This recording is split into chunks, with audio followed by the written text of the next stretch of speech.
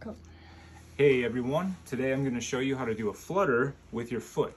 First we want to rest the guitar on our left foot, like this. I'm on my heel.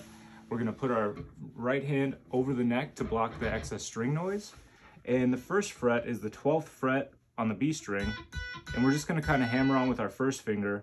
And then the second note is the 15th fret on the high E. And I'm using my ring finger for that. So first we're just going to get used to that.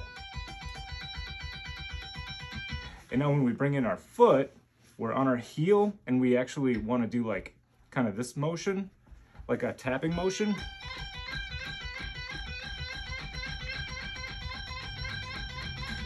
And it's super awkward at first, but it creates kind of a really cool sound.